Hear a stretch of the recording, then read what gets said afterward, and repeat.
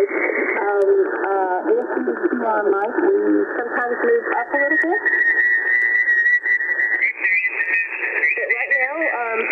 For this net, the traffic we're having traffic problems we're having right now is with the TAPRN for net and the natural noise level. So bear with us tonight. I'll do my very best to hear y'all out there.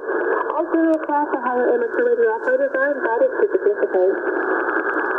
While this net has been established as a fellowship net, the primary purpose for the net is to promote self-reliance and preparedness in all aspects of modern life.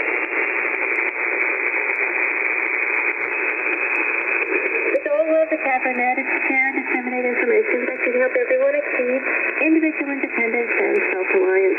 For additional information about the TAPRN net, we invite you to visit the net's homepage. We have merged with AMRON on the internet, and that is www.amron.com.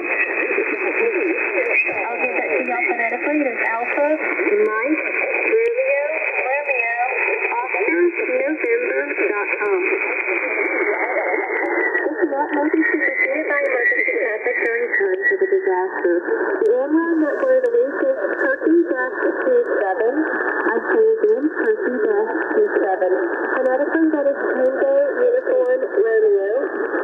Sierra Echo Yankee -27. Are there any stations with traffic bulletins or announcements? Please call now. Alright, we will now move into the formal portion of our net. This is a directed net. Please, excuse me. When checking in, please keep your call sign phonetically and list if you have any informal traffic. Tonight's topic, we're going to do our best. I can't hear too many folks, but we'll do our best to have a discussion on the silver and gold market tonight. So hopefully I'll be able to hear some folks out there. Alright, this is AC4DZ. Are there any short-time mobile or QRP stations? This is going to be really tough, especially with QRP. But if there's any short-time mobile or QRP stations, please call now. Well, good evening, Ruth and Annette. This is Todd, K1KVA in Jacksonville. My only thoughts on the subject were really from what I've been reading and what I have seen in news articles recently, there's the price of silver is being artificially suppressed by banks buying futures on silver, and basically this tends to keep the price down. And while they're keeping the price down, they're also buying huge amounts in the millions, that's with an M, of ounces for themselves or for their banks. It just seems a little bit unusual to have the bank artificially pushing the price down, holding it down, and also at the same time buying gold for their own vaults. Anyhow, that's kind of what's going on in the silver market right now, and that's why the price of silver is staying very lower than the production cost of silver, while the demand is higher than it's ever been because there's lots of people buying it.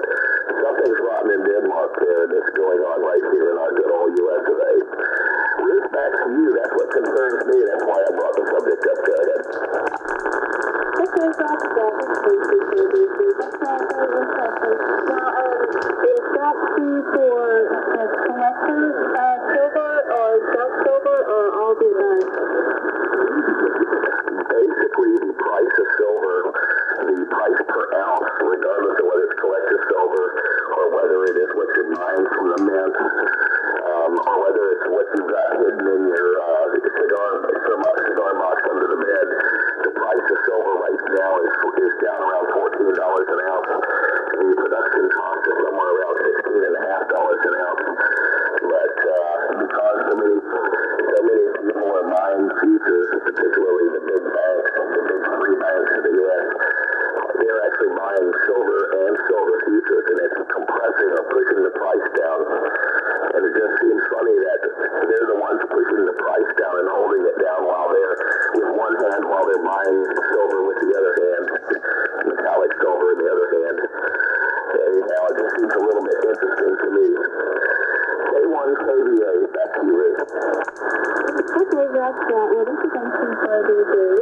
I know from my perspective, I definitely don't know a lot about